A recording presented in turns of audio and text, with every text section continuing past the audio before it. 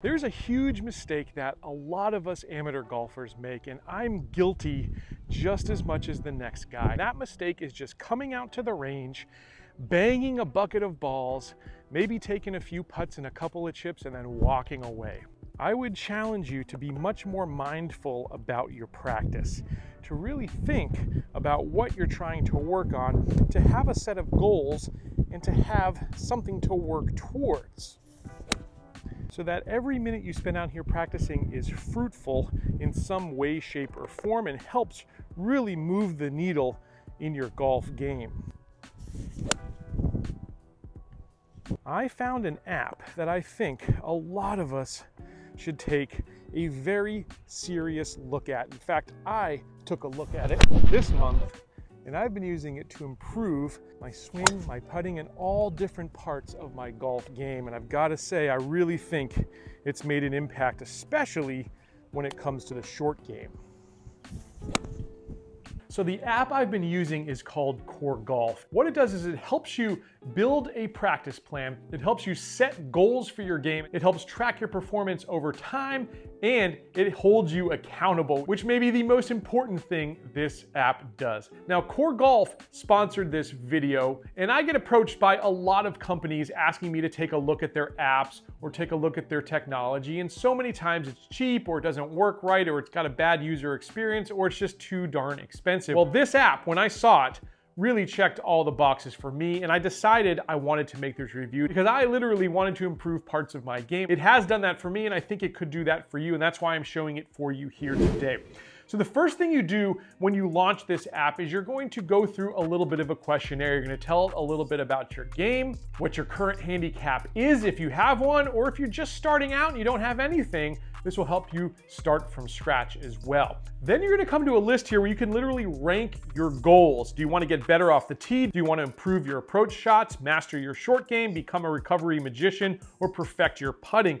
And literally you can drag and drop these, reorder them as you like. Next is going to take you to another screen that asks you which issues apply to you. And you're going to choose some of the flaws you have in your game. Do you slice it? Do you hook it? Do you not hit enough greens, etc.? For me, it was that I don't drive it far enough.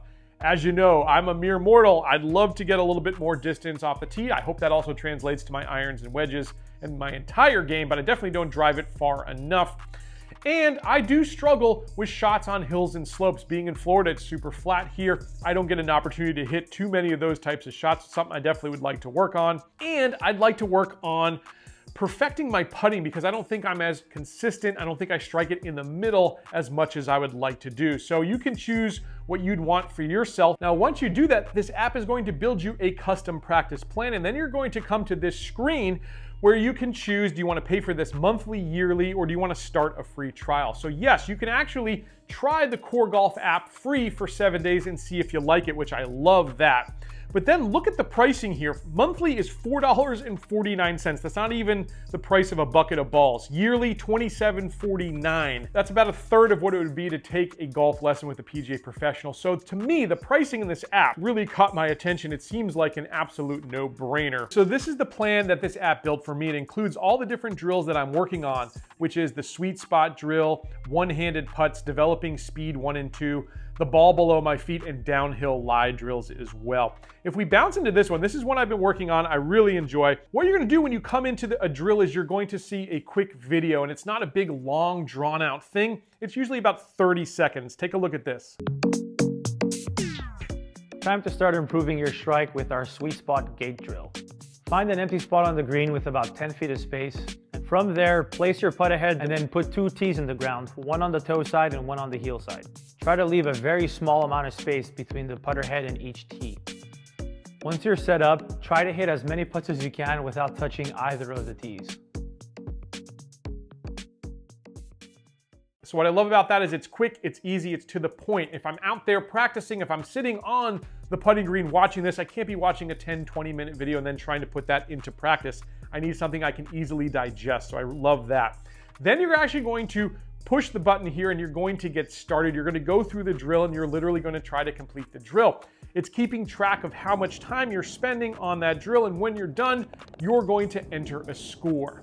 that score is going to get recorded, and then you can literally just move on to the next drill, or again, you could bounce around to other parts in this app. Now we're gonna get to the scoring and the performance breakdown here in a second, but let me also show you there's other ways that you can build a plan. You can literally create a custom plan for yourself. I'm gonna do that by hitting create a plan. And again, we're gonna get a number of drills that you can work on here. You can go off the tee, approach shots, short game, putting, or recovery. So let's go into the short game here, because that's something that a lot of us amateurs don't work on nearly enough. And if you've seen my videos, especially the one I recently did on getting started in golf, I was saying that you should spend double the time on the short game as we do at the range. So I'm gonna choose short game here, and I'm gonna choose ladder drill. I'm gonna choose a bump and run drill. I'm gonna choose a stick it drill, and I'm gonna choose the plug lies drill. Then I'm gonna move over to putting. I'm gonna do that sweet spot drill. I'm gonna go to lag putting, and I'm gonna choose a couple more here that I'd like to work on. Then you can set how many sessions from 1 to 10. If you wanna do this right, if you wanna get the most out of it, I'm gonna say go ahead and do all 10, but you can set that number to whatever number you'd like. Then you're gonna name that plan. We'll call it my April plan. And you're gonna hit go and then finish. It's gonna build you that plan, and again, take you through that same process. So if I click on my April plan, you can see I've got 8 drills. I should be able to complete this over about 100 minutes worth of practice, and I can hit continue. Now, word of advice here from me, it's not necessarily built into this app, it's not necessarily talked about in this app, but I am telling you, I think if you really want to make strides in your game, you've got to play a minimum of twice a week. And if you want to drop your handicap by 2, 3, or more strokes this season, I would suggest you play 3 times. For me, practicing 3 times a week is the magic number to really getting results and making a marked improvement in my golf game. So that's my little challenge to you. Now, let's say you take that challenge on for yourself. The great thing about this app is that it will hold you accountable to those goals and those challenges that you set for yourself. If we go into performance here in this app, you can see your practice discipline. And as you can see here, I'm leaning towards slacking here. I have not been grinding lately. I've been making a lot of videos here on the channel, as you probably know, so I haven't been out there practicing as much as I should. But you can also see how I'm doing in all the different areas of my game that I'm working on. So off the tee, I'm at 79%, approach 75%, short game 75%. I'm doing a little better there in putting, 81%, and recovery, 81%. So I love this app literally holds you accountable, and that's so important in reaching your goals, and it's something that's lacking in our digital age. We often don't have that one-on-one interaction with friends, with golf coaches, that sort of thing. If you're used to just using an app and kind of staying in your own bubble, this is going to be like your personal assistant in helping make sure that you're motivated and getting the results that you've committed to. Now, a third way beyond the app kind of setting up a practice plan for you, or you deciding which drills you want, is you can literally work on just a specific part of your game. So here on the home screen of this app, you can see we can work on plans related to one part of our game, like precision putting or short game mastery, finding more fairways, getting out of bunkers, all those sorts of things. Now, one in particular that I think a lot of us could use and really benefit from, and what I plan on using myself, is the pre-round warm-up. If you've ever gone to a PGA Tour event or an LPGA event, any professional golf tournament, you probably know that pros don't just show up, hit a few balls, and get out to the first tee. They go through a very detailed and strategic practice plan, and this app has a pre-round warm-up built into it that I think all of us could use, especially if you're going to play a club tournament or any competition throughout the year. So you can see that you've got a number of drills that you can work on. You can do this over about a 90-minute period, and I think this is a great way to be very intentional about your warm-up and make sure that you're fully prepared to hit the first tee box in the right mindset, with the right focus, and having really worked on your entire game and being as prepared as you can be. I absolutely think that by using this app over the course of an entire season, we can all lower our handicaps a few strokes. In my particular case, I've got a goal eventually at least, to get to a scratch handicap. Right now I'm sitting at 4.3, I think it is.